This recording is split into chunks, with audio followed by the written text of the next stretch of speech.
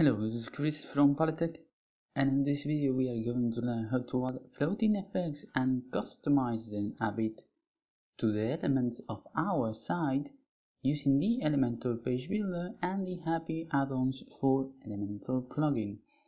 To do that, we need to go over to the left where it says plugins. We are going to click on add new, and on the plugin search bar we are going to type happy add-ons.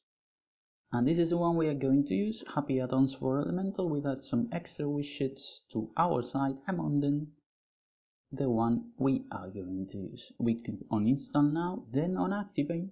Once that is done, we are going to the top name of the site and we are going to click on visit site.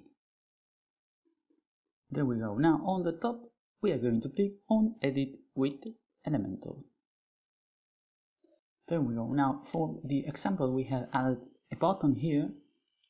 We are going to click on edit and we are going to the advanced option. This can be done with any element you want, and we are going to click on the floating effects. We are going to click on enable, and now we have a few options to choose. We can translate, rotate or scale the element. So we are going to click here, and now we have a few options. We have the axis we want for the element to move on, the duration and the delay between the animations. So now as you can see we have a 5px down on the y-axis and on the x-axis, and if we move this, for example, 0, it will only move downwards,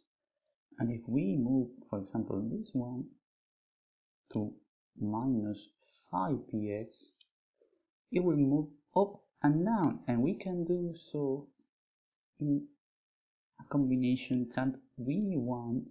For example, move between certain parts, or as you can see, between quite the distance can be done as well. So we are going to settle with 5px, 5 minus px and 5px on the x-axis, and as well for the y-axis. So it's moving between a diagonal, and the duration, it's 1 second. It can be moved, as you can see, and made slower or faster as you need. So we are going to go with 1.5 seconds, and we are going to add a second of delay between the two movements. As you can see, it moves, waits for a second, and then goes again.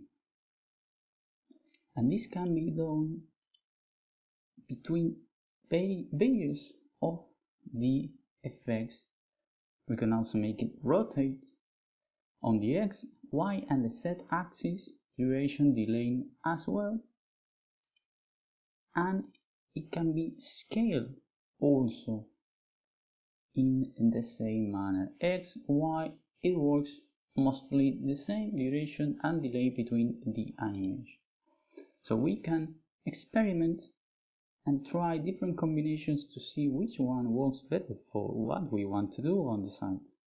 Once we have set the effect as we want it, we need to go to the lower left and click on the update button.